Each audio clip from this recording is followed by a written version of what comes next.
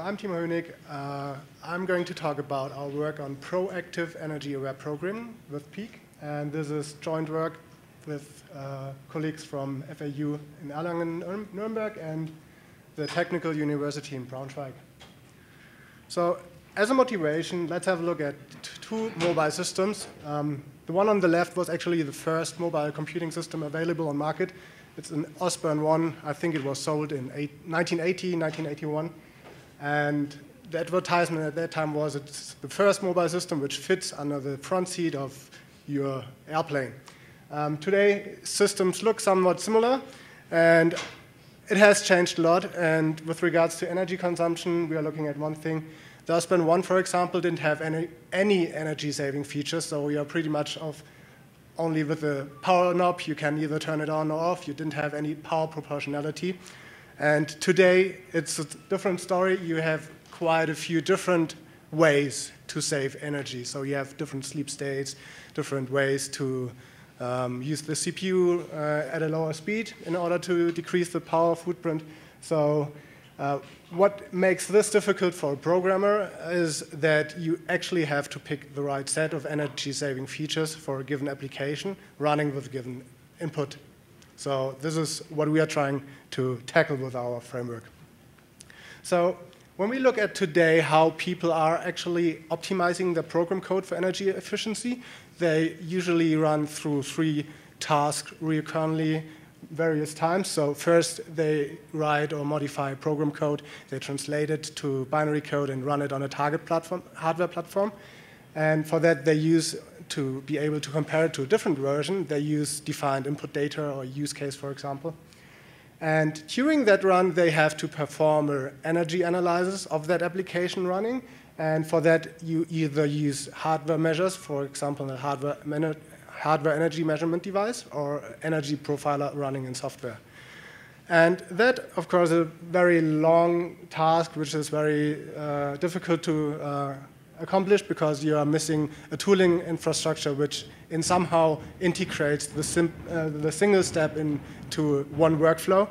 And that's actually what we want to have. So we actually want to have those tasks put into a single task, and for that we require integrated tooling support, for example, into your IDEs, so that the developers have tooling support right at the time of programming.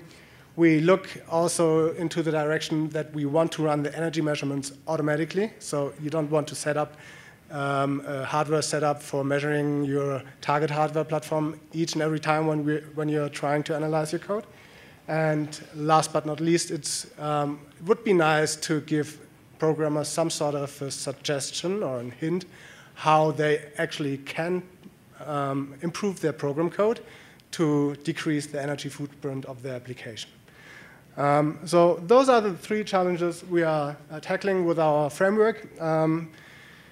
We implemented a systems approach, which is consisting of 2 main components. One is running, it's the software which is running on different machines, and the other contribution, or the second part of our work, is a hardware measurement device, which is easily to be used for developers. And in our evaluation, we show that we could speed up the task of the energy profiling analysis steps by a factor of 8.4. And at the same time, we could show that by using energy optimization hints, programmers were able, or we could decrease the energy footprint of an application automatically by 25%.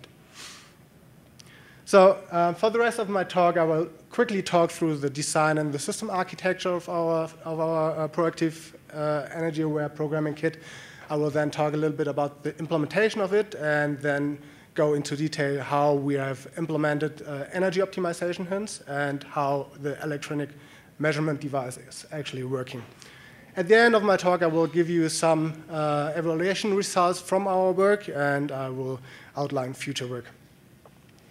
So our framework basically is grouped into 3 main components: a front end, middle end, and a back end. And the first thing, the front end, is actually the implementation at the programmer side, at the development infrastructure.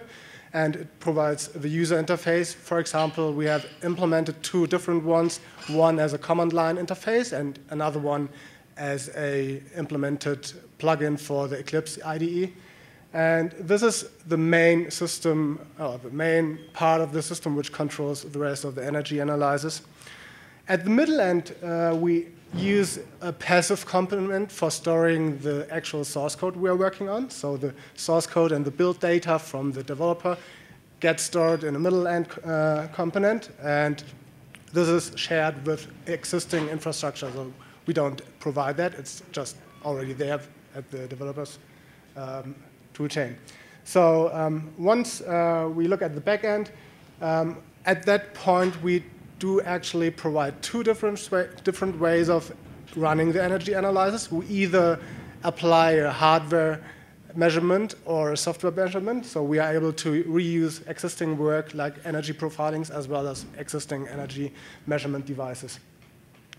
And one important thing is that all those mechanisms have to agree on one thing. They have to agree that they provide energy analysis results at function level. So the second thing we are implementing at the backend level is the energy optimization hints. Those are actually the suggestions we are passing through to the developer after analysis, how they can improve their source code. Or it's not only the source code, it's also the build data, so the build infrastructure like compiler flags or actually choosing the correct compiler for a given source code, which can be altered in order to save energy. When we look through the operations which are running through for a single analysis run, we first submit the data which should be analyzed by the backend infrastructure as a snapshot to the middle end. And this contains the source code, the build data, and the energy analysis configuration. And for that, we use a Git. So we have a mapping from a snapshot in our framework to a Git branch. So we work a lot on Git branches, which are basically our backend for middle end infrastructure for data storage. This is also very convenient if you think of having, for example, different algorithms implementing the same functionality. You might simply want to submit several branches containing different snapshots of your source code, and then just tell the backend to analyze all of them, and we then can tell you what of the implementations have been the most energy efficient one. So this is what we do with the batch operation at that level. We then advise, when we have submitted the data to the middle end, we then advise using XML RPC through to the back-end infrastructure that we actually want to start the energy analysis. And this is an asynchronous operation because it might take a long time because we actually have to execute the program code at the back-end level. So for the first operation and the back-end level, the energy analysis, we then pull the data from the middle end.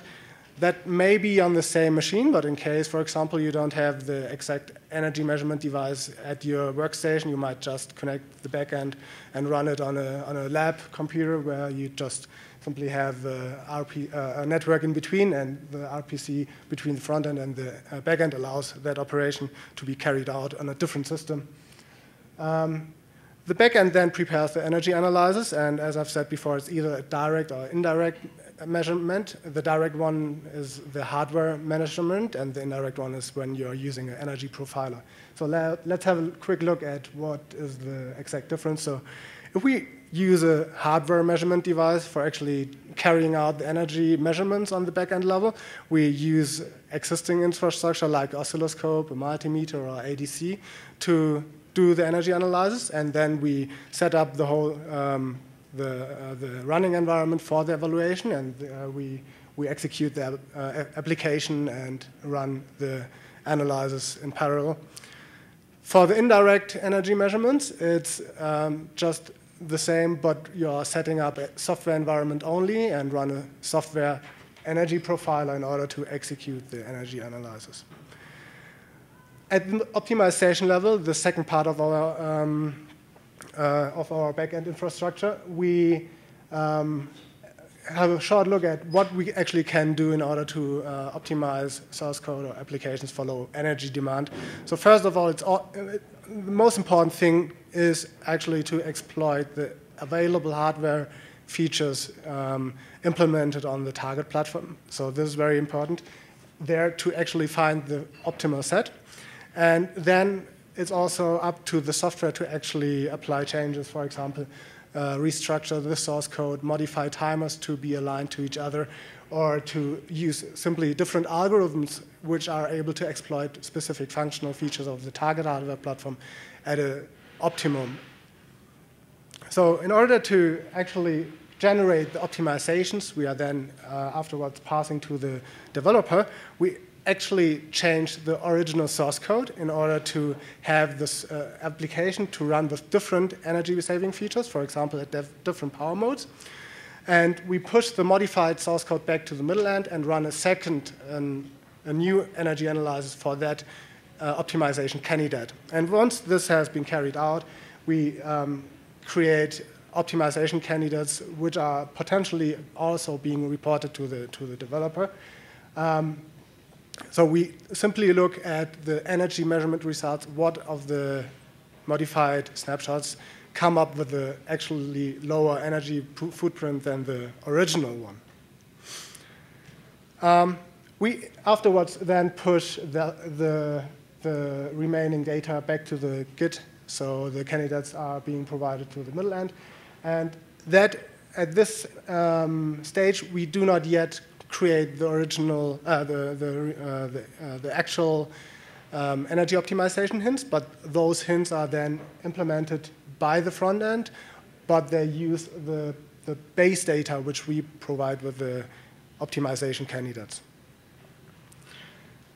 So as a fifth and final step in our workflow, we have the front end pull the energy analysis results from the middle end and provide it to the developer.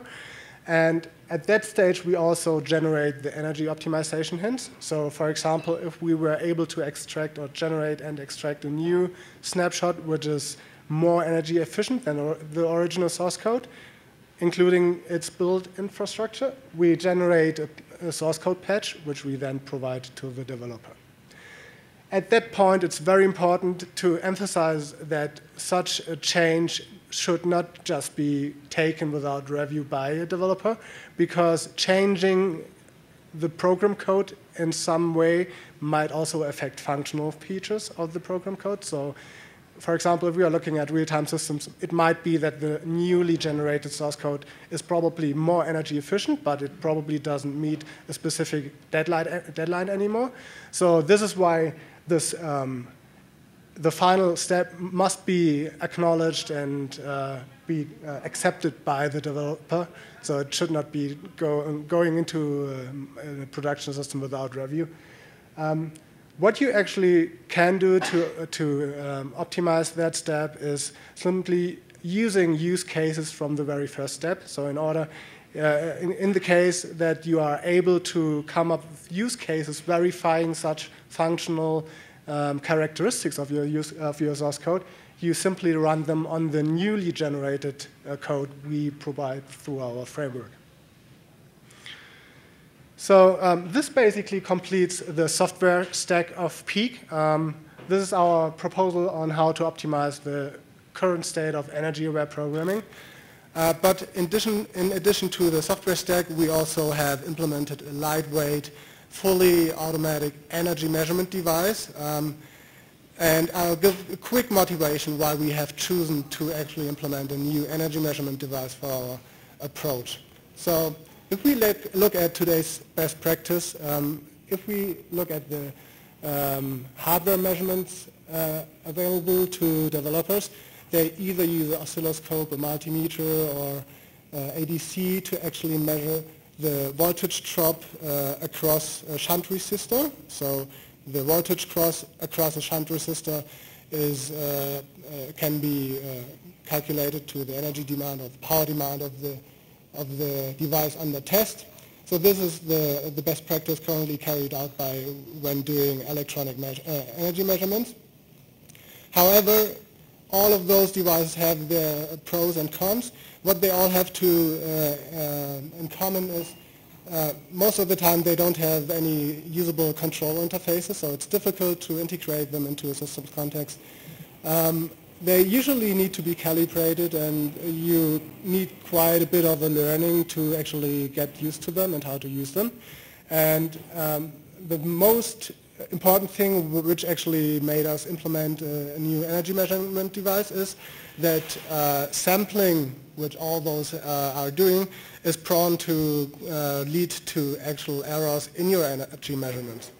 And this is shown by the next slide. So this slide shows energy, or actually a power measurement of a Cortex M4 microcontroller carried out by 3 chained ADCs. And they together reach a sampling rate of 7.2 megasamples a second. So this is already a pretty good sampling rate for energy measurement. But still we can see that in between the sampling points, over here in blue and on the right-hand side in blue, again, we can see that we have quite some change in the actual current consumed by the microcontroller over the time. And this simply is missing in the energy measurement results afterwards.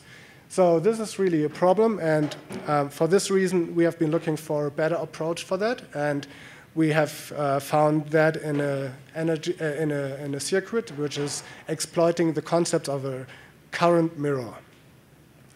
I'll give a quick look into the main part of the schematics. Of course, that's only the core of it. The final device is way more complex, but it nicely shows how we actually work around the sampling issue. So what we have here is the 3 transistors at the top. They do a mirroring of the current drawn by the device under test, and it's being mirrored twice into the currents ID1 and IM1, sorry, and IM2. And now during the measurement, we have the situation that the current IM1 and IM2, they are alternatingly charging and discharging those 2 capacitors. And this is controlled by this flip-flop. And at the output of this flip-flop, we gain a square wave signal, which is much, much slower, depending on the size of the capacitors, of course, which is much more slower and easily to be tracked without any sampling constraints. So we use the result of those toggling events to eventually calculate the energy which has been drawn over the runtime of our measurement. So the first prototypes, they were quite an adventure. So this is one of the first actually working prototypes. And we spent some more months on it, and the final device looks like that. So it's a fully featured USB-powered measurement device, which you can simply use with your computer. It comes with a Cortex M4 microcontroller and the corresponding software to actually control everything. And it does implement the fully automated energy measurements which we were after. Some technical data, it has an energy measurement resolution of 0.1 microjoule and gives us a temporal resolution of 6 nanoseconds. That device currently in our group is currently used in our group and other groups in Germany, but we will actually open source the schematics so that other groups can also use the device and also change the device in case they want to actually implement new features. For the last section of my talk, I will give you some evaluation results of PEAK. So we've carried out 4 different evaluations, and I will only talk about the first 2. So those are energy measurements carried out with PEAK, and the second one is the presentation of the optimization using energy optimization hints. So the first one, for the first evaluation, we ran different benchmark modules and compared the runtime and the actually energy demand, because most of the time people argue that optimizing for performance is also optimizing for energy. And we can show that this is untrue. This is not true for all cases. So this is what we show with the first evaluation result. The second one is we can nicely show that how important it is to pick the right compiler for your application, where we compare the impact on the actual energy footprint when choosing either GCC or Clang as a compiler. And for the energy optimization hints, we show how we could actually achieve a lower energy footprint by applying an energy footprint exploiting different power states of the target platform. This is a nice picture which shows how complicated small devices can get. So this is ARM Cortex-M0 Plus microcontroller which we are using. It shows you that already the smallest available 30-bit microcontrollers already have 11 different power modes. So in this case, we have 2 different run modes and 9 different sleep modes. And choosing the right set of them is giving you eventually the right set of the power-saving features you are after.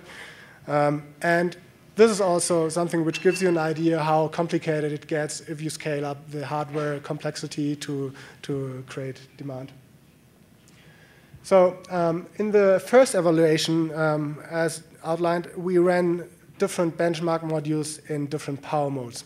At the top of the graph, you see the energy consumption of the benchmark modules, and on the bottom, you see the runtime. And we ran the different benchmark modules, they are more on the paper, in 2 different power modes, at low power mode, which is blue, and in normal power mode, which is red.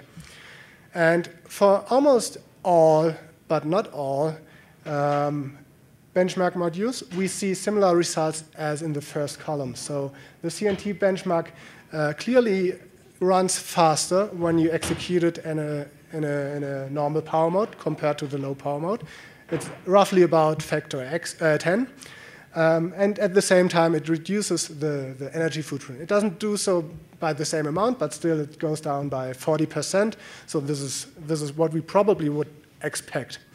However, for 2 different other evaluation results for benchmarks, insertion, sort, and recursion, we can see that although the runtime reduces by the factor of 10, during that shorter runtime, we actually have a higher energy footprint, a higher energy consumption. And this is where it's getting interesting. This is where optimizing for performance does no longer make it more energy efficient in general. So in case you have an application running some analysis which is not bound to a strict deadline, you're pretty good by just running it at a low power mode, which probably takes long, but you don't care because you probably don't have a strict deadline. And then you make sure that you are actually consuming less energy than running the same platform at a normal power mode. So this is the interesting takeaway from that result. The next result look at the compiler impact, and we again have used the different benchmark modules and compiled them with different versions of with the latest versions of GCC and Clang. And for most of the time, it's either the one compiler which is a little bit better or the other. So regularly, we are around the 23% versus 20% of the second module. But the thing is, like 5 of the modules have been better off using GCC, and the other 5 have been better off using Clang. That's giving you an idea. No matter what you're doing, you're most likely you're doing good by actually looking at the numbers after using your compiler. So it's just difficult. We might be able to use our results and trace that back to the actual changes, optimization methods of those 2 compiler suites. But still, as of today, you're better off actually checking what compiler was the most energy efficient one for your code.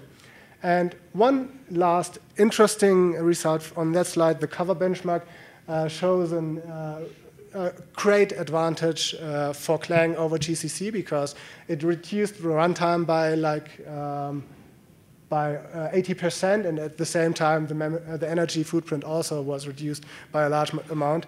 We actually analyzed that specific result because we were unsure how this could be, and we tracked it down to be due to interprocedural optimizations, which currently are specific to Clang and not have been implemented with GCC, at least for our platform.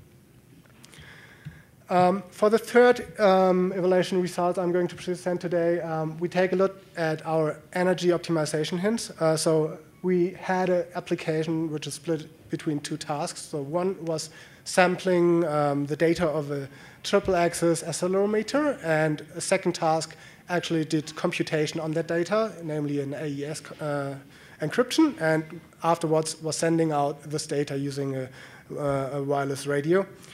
And the first revision, which shows that the revision provided by the developer was using the low power mode for both tasks, and we then used our backend to automatically switch those power modes available on the platform for the different tasks in order to see how this has an impact on the energy demand of the overall application.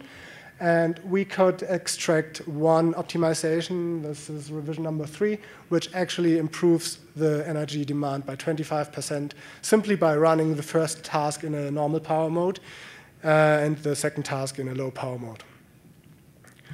So this completes my talk for today. Let me conclude that what I've presented, it's proactive energy-aware programming with Peak. It's a joint software and hardware framework to support developers at the task of energy-aware programming, and it seamlessly integrates into existing development environments. And we could also show that generating automatically optimization hints can decrease the energy demand of program code. If you are interested in our work, please have a look at our homepage. We will also provide the schematics during the next weeks of our energy measurement device at that place. And I'm now looking forward to take your questions.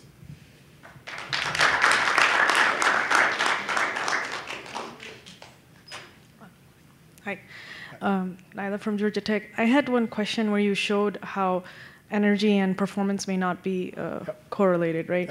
And you showed that there was a pretty significant difference, right, if you were just running it in low power mode. Did you have any intuition or insight as to why that was happening with that application? Like, what result? This one? The power modes. And, that one? Yeah, that one. No, where you showed the low power mode and the normal. Yeah, this one. Yeah. This one. So where, in the case of like insert, sort, and recursion, right? Yeah. So we don't have the actual reason for it. We would really have to look at how is the binary code running on the microcontroller in order to get an idea what's so bad. But then again, it might be that it's such a low CMOS level we don't have any insight to. So we probably would have to talk to the manufacturer whether they can explain why this is. Well, I was more asking about, did you have insight on what the program is doing that it's running for a long time but still using, you know? Yeah, so this is what I meant with, it would be interesting actually to extract information or to come up with idea what of the structure has caused that, because that would mean in the future we wouldn't even need our framework, because then you're having an idea what kind of structure is causing such a bad behavior, and then you could probably even come with the optimization without even carrying out energy measurement. Yeah, but I think having such kind of a energy measurement framework is very important to even get to that. So I mean, it's inevitable, especially if you look at how complex even the smallest hardware is getting. We're getting nowhere with using software energy models anymore because it's just too complex. Yeah, I was just curious if you had looked at why that. Thank you. Yeah, thank you. I have a question about the application of your technology, which sounds very cool. If we go check the picture you have from the front end, middle end, and back end, so like just get some feeling.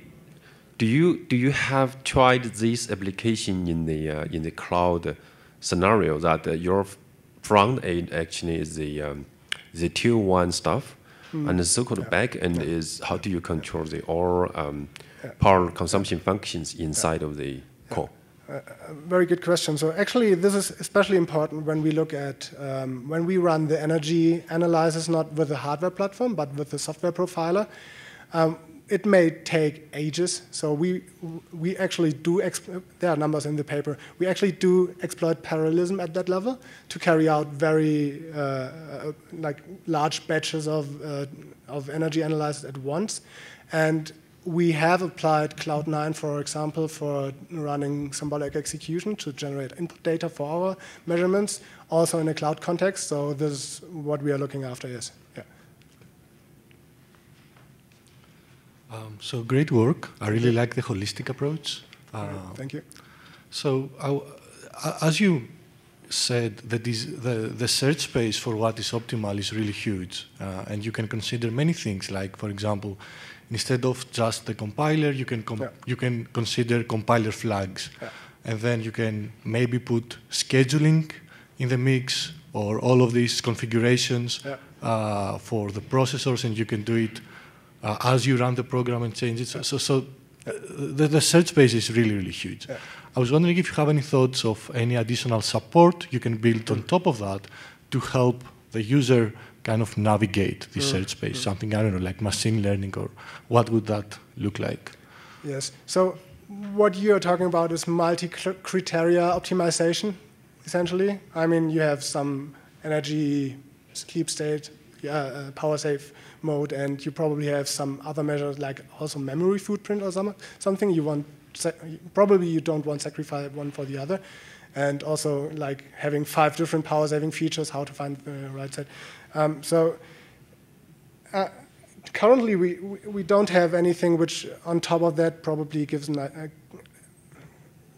you control at the developer side, but we look at different ways of exploring that at the back-end side with optimization hints. So future work will most likely address that. We also look at more complex scenarios. Also what you've said, like the scheduling decisions might have a big impact. Currently we are single-threaded on our small platform, but we right now have taken that already one step further, which is work in progress, that we are running a Linux kernel on our somewhat, it's not large, but larger platform. It's a Cortex M3.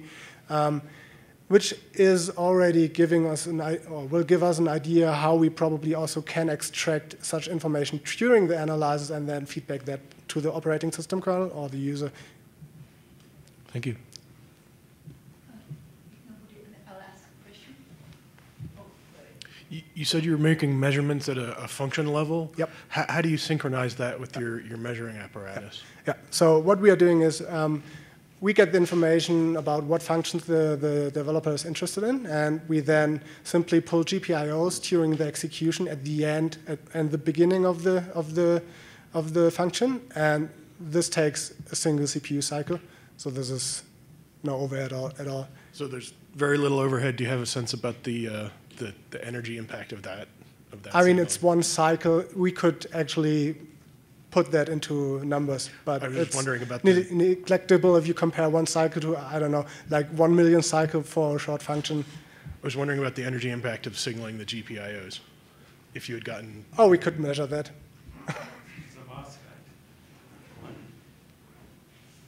But yeah, I mean, it will be platform specific, but I assume it to be very, very low, because it's just writing a 1 to register, so it's not much more. So you mentioned that one way batching improves the optimization, say, throughput on the back end. Because, for example, you generate inputs somehow more efficiently if you have multiple programs, if I understood correctly. Right? So, the fact that you have multiple snapshots at the back end, you are evaluating for multiple ones. So you're saying one way you benefit from the batching is by the fact that, for example, you generate inputs for all of them, or that's what I understood. My question was, if I have 2 snapshots that are very similar in a sense of program, do you take advantage of the fact that, the pieces that are common probably have the same energy expenditure? So. I have 2. Yes, so for the first part, we actually, in this work, we had previously work which does that. We exploit it for the energy profiling in software. With Peak, we actually do not generate any input. So we actually get source code and the input parameters from the developers to work with. Oh, I see. So what is the benefit of batching? The batching simply allows the developer to reason about like 10 different versions in one step. So that's the benefit. In former times, she would have been required to go through all those 10 different snapshots in a sequential order, taking like days to analyze. And now we can simply get that batch operation transferred to the backend, and in the best case, we can even do it in parallel. So